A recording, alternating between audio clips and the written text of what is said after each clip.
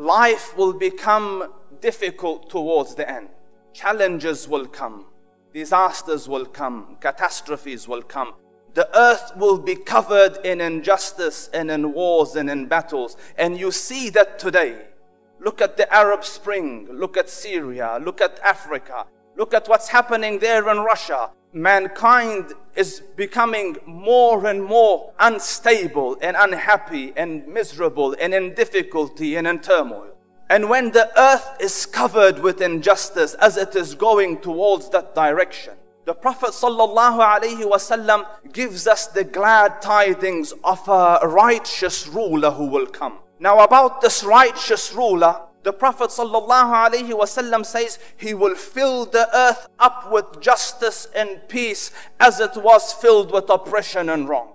Good days will come after these difficulties. Allah subhanahu wa ta'ala is going to lift this ummah from its absolute misery and feeble state that it is now. He's going to lift it back up to its victorious, honorable state, back to its nobleness that it once carried, this ummah. From once being united to our disunity today, it will return back to the unity. It's going to return back to its glory. It will become the leading nation of the world in every sense of the word as it once was before, and even better. And with regards to this ruler, 1,050 ahadith have been narrated, of which 4 are sahih. The Prophet ﷺ, at his time, one day he came at dhuhr to the masjid and started to speak about the signs of the end. That this is what will happen and this is what will... And he ﷺ spoke from dhuhr until asr.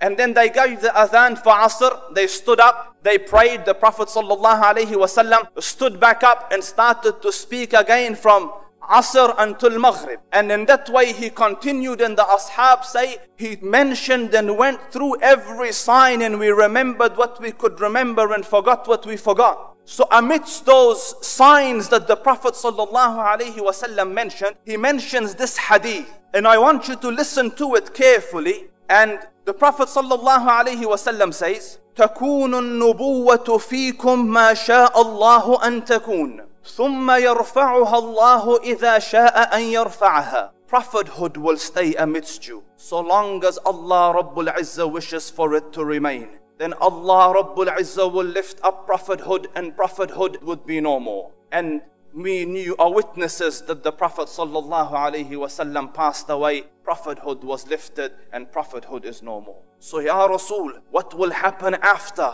prophethood? So he said, ثم تكون خلافة راشدة فتكون فيكم ما شاء الله أن تكون ثم يرفعها الله إذا شاء أن يرفعها. Then will come the age of the rightly guided khulafa, the rightly guided khalifas of the Prophet sallallahu alaihi wasallam. They will reign amidst you so long as Allah Rabbul Izzah wishes for them to reign.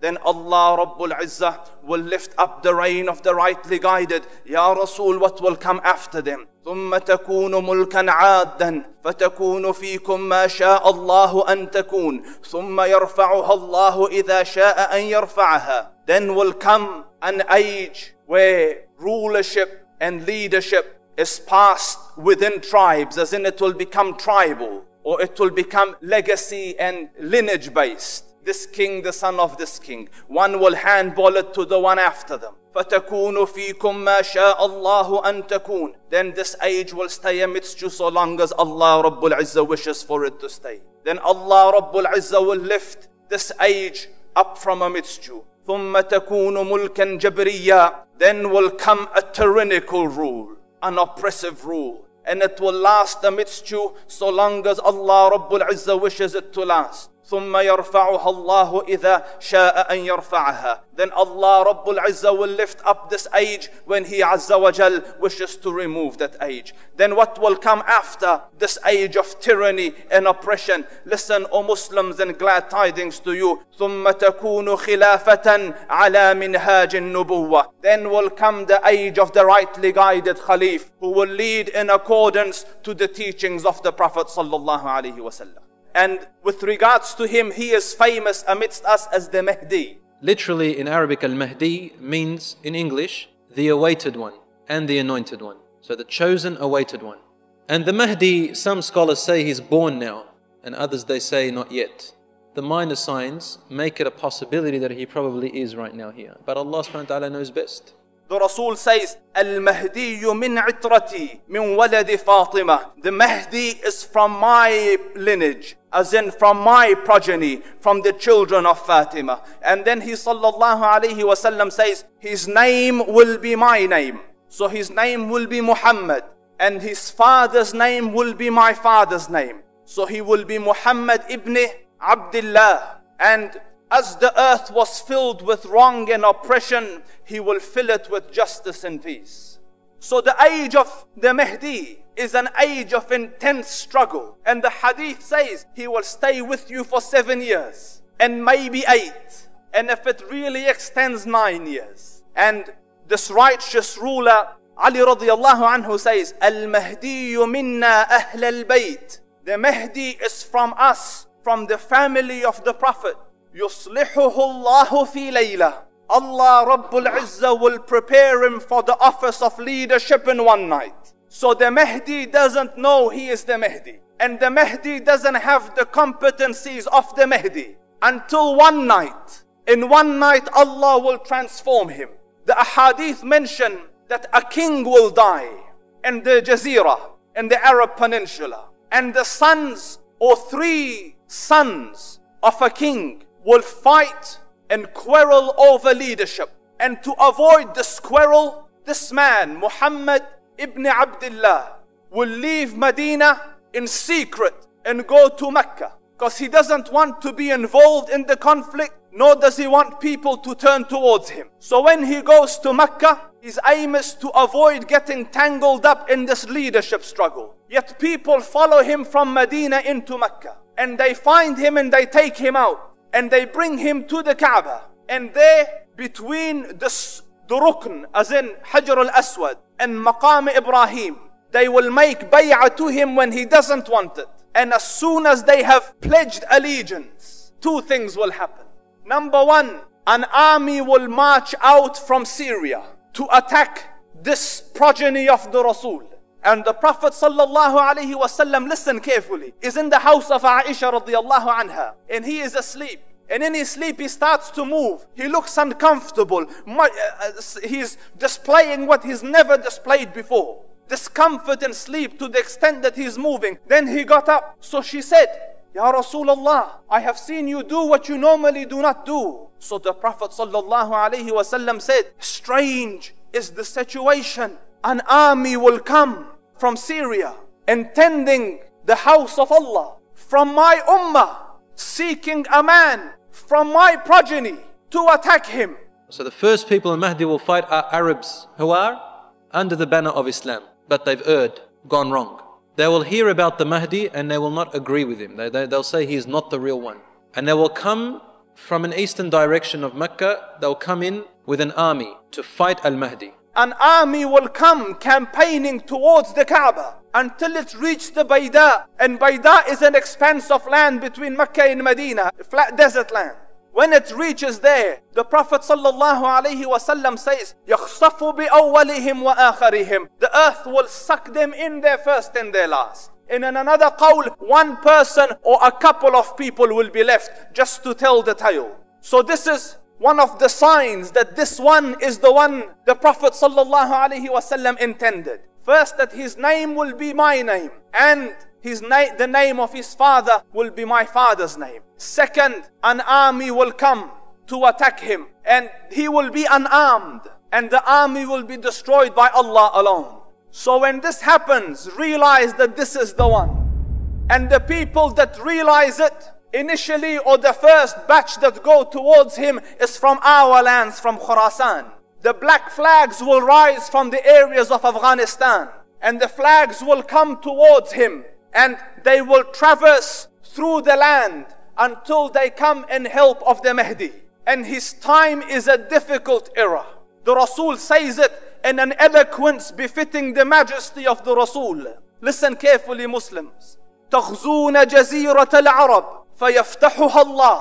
You will campaign in the Arab Peninsula and Allah will open it. Prophet ﷺ said he will fight offsprings of 2 Khalifas. Now we've had many Khalifas in the past. We've had the Ottoman Empire, we've had the Abbasi, the Fatimi, we've had the Umayyad Khilafah, we have many different. And when he says the offsprings, meaning of them, Allahu Alam which ones exactly. But the first ones are Arabs. Allahu Alam, they could be of the Abbasi or the Umayyad ones. And he said he will wipe them off. And the companions asked, O Messenger of Allah, what if among those Muslims who fight him are proper Muslims, but they've just erred and they die within that battle like that? What's going to happen to them? Rasul said, every one of them will be gathered on the day of judgment on the intentions they died for. On the intentions they died for. Even if they were the wrong army. Then there will be a campaign against the Persians. فَيَفْتَحُهَا اللَّهُ, and Allah will open it. Persia those days, today is known as Iran. ثُمَّ تَغْزُونَ الرُّومَ, then there will be a campaign against Rome, and Allah will open it. He called it Al-Malhamatul Kubra. The Prophet ﷺ called it Al-Malhamatul Kubra. And a lot of the scholars say Al-Mahdi will be leading this. Al-Malhamatul Kubra, the gigantic war, the gigantic combat. He will fight the Romans, Ar-Rum. In those days, Ar-Rum had a different name to what we have today. It's a bit difficult to pinpoint them, but our scholars tell us point towards the Europeans in general. And Ar-Rum, who are the Byzantines then, are today their offsprings are mostly the Europeans and their branches. And at the last campaign, the Muslims will come and the other side, its opposition, will come to face it. And the opposition is so huge, 80 banners, 80 different flags. Under each flag, 12,000 men. And when the two sides meet and the Muslims see this, a third of them will run away. And the Prophet ﷺ says, Allah will never accept their repentance ever. Because running away reduces and destroys the morale of everyone standing. So then the campaign starts and the battle is hot and it's intense. You will see the flying object or the birds or whatever is flying on the outskirts of this war. It's got nothing to do with the war. It'll drop from the sky. It'll drop. And some scholars look at it and you can probably analyze it as being atomical warfare. Gases that make birds and objects in the sky fall. Tarat-ta'iru, that is flying on the edges, it's got nothing to do with the war, will drop from the sky. This is the hadith of the Prophet ﷺ. And a third of the Muslims will die. And a third will be victorious. Just a third will be victorious. And they will be there on the battlefield collecting the remnants and the booty of war. And the hadith says, from one tribe, 99 have died and one person is left. So what joy will he have at victory and what joy will he have at collecting booty? So you would think after such a calamity, after such a colossal engagement, or what is referred to in the books that preceded us as Armageddon, you would have expected issues to become more relaxed. Yet, as they have just become victorious and are collecting the things of the battlefield, a voice will come out to them.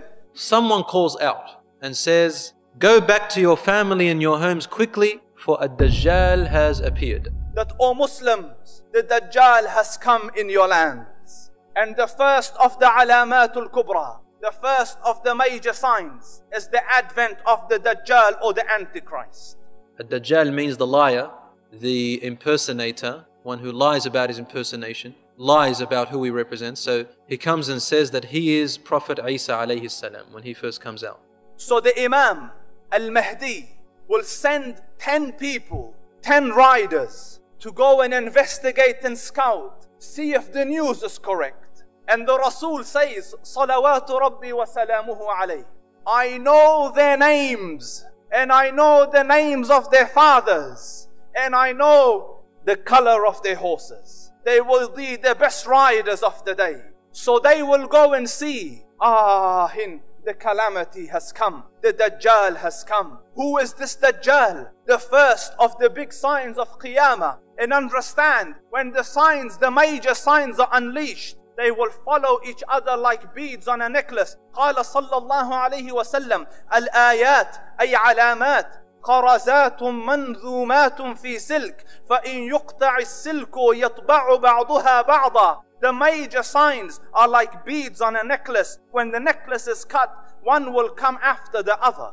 So the Dajjal comes. Let's describe him. A Dajjal is a man. He's a man, he's a human being. The Prophet ﷺ says, Dajjal has one of his eyes obliterated, like as in wiped out. It is covered. ممسوح العين مكتوب بين عينيه كافر. On his forehead is written kafir. And the Prophet ﷺ separated it. Ka, fa, ra. يَقْرَأُهُ كُلُّ مُؤْمِنٍ. Every believer can read it, whether he's literate or illiterate. And one eye is wiped out, as in it's covered. The second eye is damaged. And the word of the hadith says it has shrunk. And it uses the same word that describes when grapes, shrivel in the sun and become, wrinkly and small. So one eye will be covered, the other eye will be like a worn out on old or wrinkly grape. It will be squeezed down. Between his forehead will be written kafir. The Prophet ﷺ described him, his hair will be curly, his legs will be arched, he walks a little different, he's stubby, strongly built, and his start or where he comes out from again will be from the area of Khurasan. So the Prophet described the people that will come with him, and he uses the word 70,000 of the Jews of Isfahan, and describing the faces, it resembles the area between Afghanistan and Iran, some of the inhabitants there. The Prophet says they will have flat faces like the shield, and their cheekbones will be raised and their faces will be meaty, and they will be wearing cloaks around them. Do the maths. And his first time that he becomes evident will be in the land of the Arabs, and he will travel, he will roam the earth, and the hadith says not a village will be missed except he has gone to it. And what kalam, and subhanallah, listen to the ahadith with regards to him. The Prophet ﷺ says, listen, there is no calamity on the face of this earth from the time of Adam till Qiyamah come greater than the calamity of the Dajjal. And there wasn't a prophet that came and except that he came and warned his people about him. And in another hadith, and Nuh warned his people about him. Nuh, very early in human history, at that time Nuh warned his people about this calamity of the Dajjal. And the Prophet ﷺ says, all prophets warned their people about him. وَأَنَا آخِرُ الْأَنْبِيَاءِ, and I am the last of the prophets, and you are the last of the nations. So he will come from you, there's no way about it. He will come amidst your time. La mahala, there is no exception. It will come in your time. And then he says, the rahmatul muhda, that if he comes, وَأَنَا بَيْنَ أَظْهُرِكُمْ, and I am amidst you, then I will suffice him on your behalf. I will fight him on your behalf. If I am here and he comes, leave him to me. But if he comes and I'm not here, then I leave you to Allah, and Allah Rabbul Izzah will be your caretaker. And in another hadith, the Prophet ﷺ says, from the time of Adam until Qiyamah, no Amr has come greater than that of the Dajjal. Christians and Jews will be among the first to follow him. The Jews will be the first to follow him because they are waiting for their Messiah to come. They don't believe that Isa ﷺ was it. And they don't want accept Muhammad ﷺ. So they'll be the first to follow Ad-Dajjal. They say he is the real Isa. As for the Christians, they believe in the coming of Isa ﷺ. Because they've mixed up their scriptures, they will think that this is the man. And because he will say, I am Isa, they will ask for him, they will ask for miracles, and he will do these miracles. Some of them won't be convinced. See, afterwards he'll say that I am God. Ana ilahukum. Non-Muslim people and the weak Muslims will follow him. The Dajjal will shake Iman to its core. And subhanallah, before he comes, 3 years will happen like this. And the first year, Allah Rabbul Izzah will order the sky to hold back a third of its rain. So a third of the water of the rain will be held back. And the second year, 2/3 will be held back. And the third year, there will be no rain. So a drought and famine has already gripped mankind. And then this man comes, the Dajjal. With him, a river of fire and a river of water.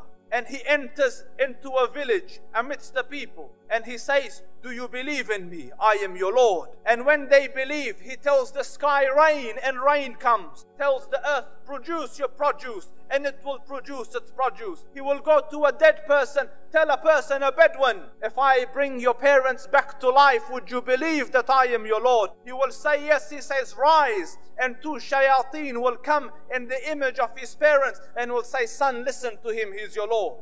Do you see Iman is shaken to its core? How do you not believe your eyes? He will tell the earth, spit out your treasures. The hadith says, like bees, gold and silver and diamonds will come out of the ground and follow him. It's difficult times. At this instance, only Iman will see you through. Listen carefully, Muslims. All the faculties and information gathering tools that you have will be deceived. The only thing that you will have left is your hearts. And it is important, and I insist regularly, work on the hearts. So in the time of the Dajjal, Iman will be shaken to its core. And he will go to another group of people, believe, they will say no. So he says, sky, hold your water, earth, hold your produce, and famine and drought and calamity will befall them. It is so easy just to say, khalas, okay, I believe, let's go, bring it on.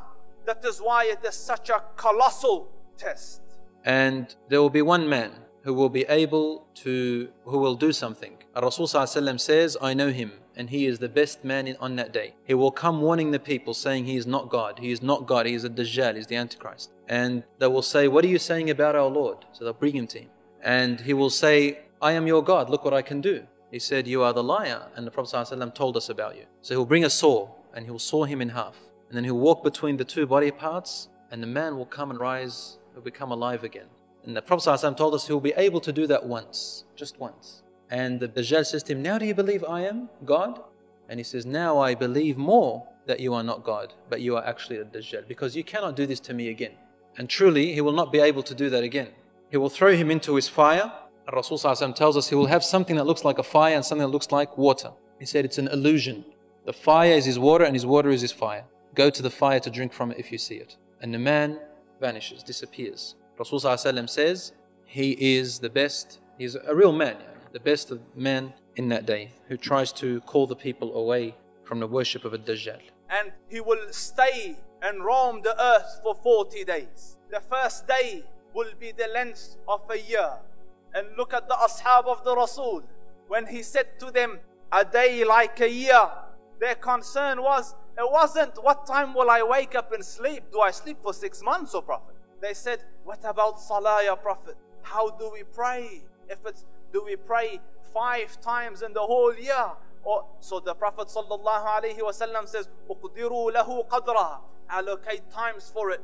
Replicate the days. So the first day will be like a year. The second day like a month. The third day like a week. Fourth and onwards will be like ordinary days. He will traverse every city and every village except for 2 places. Makkah and Medina. Allah Rabbul Izzah has protected those with angels. He will come towards Medina behind Uhud. And he will climb the hilltop with his people. And he will say, do you see that white palace? That white palace of Ahmad. And subhanallah, you look at the pictures of the masjid of the Prophet ﷺ, from that far and that distance it looks like a white palace. That is the palace of Ahmad. And he gets down to come towards it and the angel shoos him away. And he turns his face towards Bilad al-Sham. And understand, this is the time of the Mahdi. The Imam is here and the Dajjal has come. And I want to mention a story, and I'll stick to the English for time reasons. This is the story of Tamim ad-Dari, and I will give a general mafhum instead of going into it in details. Tamim ad-Dari was a Sahabi of the Prophet ﷺ. He was a Christian who became a Muslim, and he had an amazing experience. Tamim ad-Dari came to the Rasul and narrated a story. Ya Rasulullah, I was in a ship and the ocean started to become rough, and there stirred the other people with me. And the waves, bashed us from pillar to post for a whole month. It's tossing us between waves. And after a month, the waves subsided and we reached near an island. And we anchored the ship and took a little boat and came to the island. And at the brink of the island, we saw a creature, the strangest we have seen, covered in hair to the extent that we couldn't tell its front from its behind. And they look at him, imagine the poor guys, a month of seasickness, and now here, and they see this creature. So they said, woe be unto you, what are you? So he said, I am Jassasa. So they are hesitant and they say, we thought he's like a devil. So Jassasa said, there's a person in that monastery who is longing to see you. Go to him. They said, when the beast told us about this man, a man, they said, we ran away from the beast immediately thinking it was a jinn or a shaitan or something, and ran to this man, to this human being. We entered this hut that was set for worship, and suddenly we saw in front of us a person, a man who was the biggest in build that we have yet to have seen. And he was so coarse in his body and in his features, strong and coarse and big. His arms were wrapped to his neck with chains, and his head and arms were also chained together to his knees, to his legs. And he's chained up really well, couldn't move. Legs and arms and to his neck. We said, what are you? And he said, you are able to hurt me because I'm chained up. So it's my right to ask, who are you first, so I can ensure my safety. They said, very well. We are people from the Arabs. We set sail in our ship, and a storm hit us until we became lost and landed on this island. We came to this island and we found this beast that came to us that had so much hair on it. We asked it, who are you? And it said to us, I am the spire or the passer of news. And it led us to you. They said, we got afraid of this man and we didn't feel safe around him. However, the man said to us, tell me about the palm trees of Baysan. Baysan is a city in Jordan, and he wanted to know whether there were palm trees planted in there a lot. We said, what do you exactly want to know about Baysan in Jordan? He said, I ask you, are there more palm trees and have they be filled with dates or not yet? They said, yes, it is full of palm trees and full of dates, more than many other places in what we know. He said, soon its palm trees and dates will become scarce, will no longer give fruits. Today, really, in Jordan, dates are scarce now. It used to be in history, abundance. Now listen, he said, now explain to me about Buhayra al-Tabariyya. It's also close to Sham. They said, what do you want to know about it? He said, does it have water in it? They said, yes, there's lots of water. He said, soon its water is going to go away. It's not going to exist anymore. And truly today, the water has gone drier than before. Then he asked them, he said, tell me about Zaghar fountain. And Zaghar fountain is somewhere near Jerusalem, Bayt al-Maqdis. Probably about 3 days journey if you wanted to walk away from Jerusalem, Bayt al-Maqdis, that's where that fountain is. So basically in what we call Israel today. They said, what do you want to know about this fountain? He said, well, is there a large fountain happening and a great river from it? And do people plant a lot of vegetation around it and it gives a lot of water yet? They said, yes, it's got a lot of water and its people plant a lot. So then he asks, tell me about the unlettered prophet,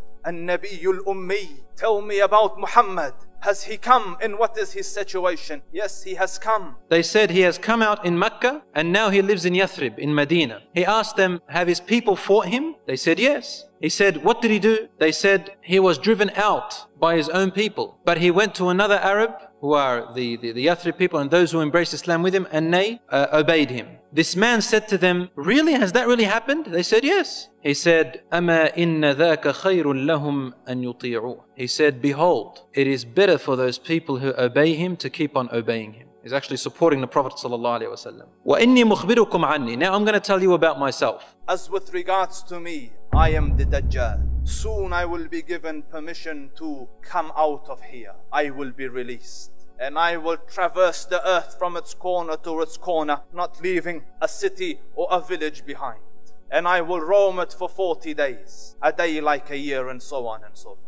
And I will go to every city except for Mecca and Tayyibah. So the Rasul at this time narrating the story hit his minbar like this. He goes, Tayyibah, Tayyibah, this is Tayyibah, Medina is Tayyibah. فَهُمَا مُحَرَّمَتَانِ عَلَيَّ كِلْتَاهُمَا. He said, they are both forbidden for me to enter. Now when we say he enters, it means he conquers, takes over, he owns it. كُلَّمَا أَرَدْتُ أَنْ أَدْخُلَ وَاحِدٍ. He goes, every time I wanted to come into one of them, an angel will stand guard holding a sword, and he will prevent me from entering Mecca and Medina. He said, and now between every two mountains that you can find a pathway entering into Mecca and Medina, there are groups of angels standing guarding it right now to the last hour. There are always angels from if you're going to enter Mecca or Medina through any pathway through mountains, two mountains, there will always be angels within there guarding it, but we cannot see them. Rasulullah advised us to go there if we can. And if we see him, go in the other direction. We can't fight him. And in another hadith, it describes how he will be released.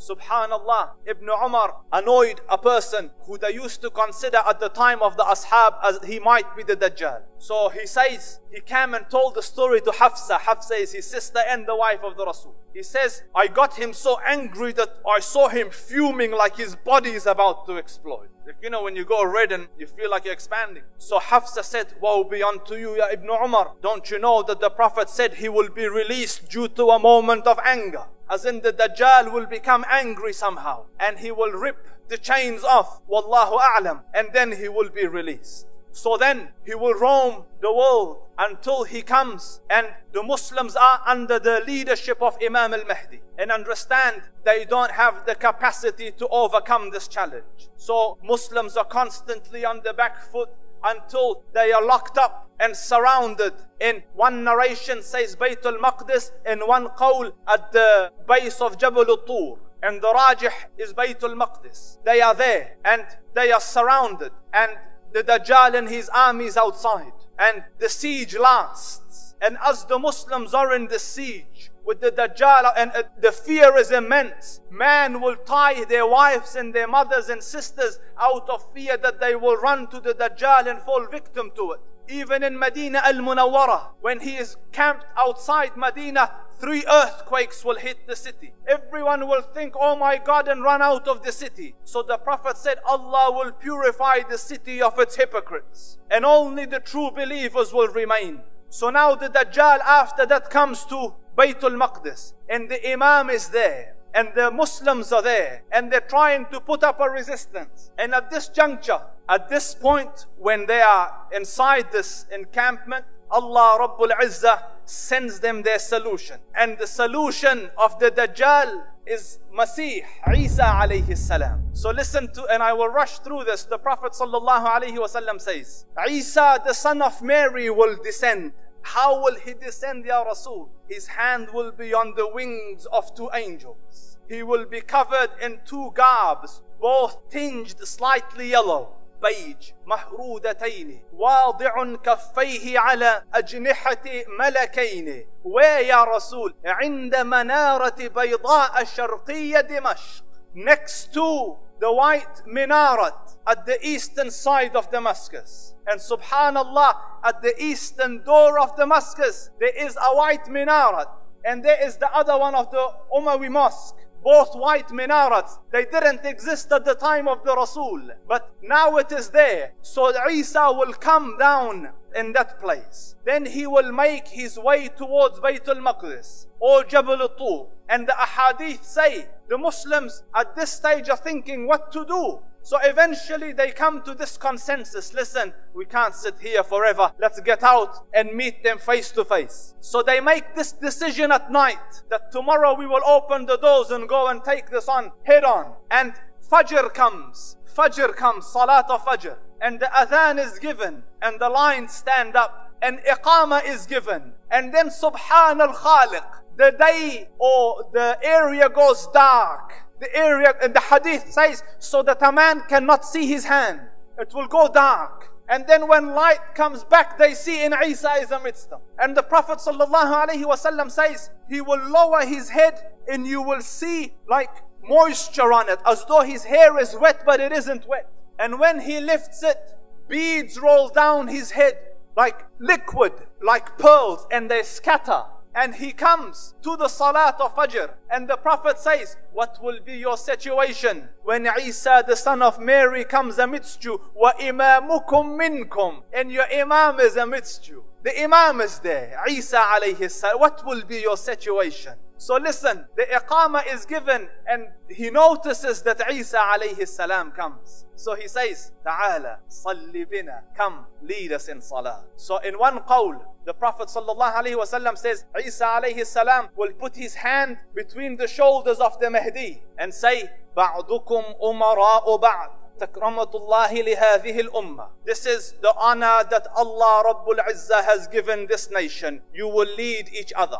So remain in your position. So Isa a.s. comes down for a different purpose, and he prays behind al-Mahdi. That's how important al-Mahdi is. And the qawl of the Ahl al-Ilm is, and in another narration he says, the Iqamah was given for you, so lead the Salah. And then when the Salah is finished, Isa, and the people are ready. Do you understand? They were ready before Isa now for this challenge. That is why when you reach a level, Allah Rabbul Izzah will give you its solution. So he says, open the doors. So the doors open, and from afar the Dajjal sees Isa alayhi salam. The false Messiah sees the real Messiah, and the hadith says he starts to melt like salt and water, dissolve like salt and water, and he runs, and Isa alayhi salam chases him, and calling he says, it is written that I owe you one strike, I owe you one hit, and that will come. So he catches him in the Bab al-Lud in Palestine, and in that place, in one narration with a lance and another one with a sword, Isa alayhi salam will strike and show the blood of the Dajjal in his sword, and the hadith says, had he were not to strike, the man would have melted to death. He says to the people, can a God die? Here he is, I've killed him. Because if he melted and vanished, they'll think, oh, God went away. So he kills him to tell them that this is not God. And the Dajjal and the battle with the Dajjal will be finished. And the Muslims have gone through a colossal test. And Isa alayhi salam will come to them and rub their faces out of mercy and kindness and give them the bushara. This is your place in Jannah. This is your place in Jannah. And as this calamity of the Dajjal has just finished, Allah Rabbul Izzah will inspire Isa alayhi salam that, O Isa, another of my creatures is about to come out, and no power on the face of this earth will withstand them and outstand them.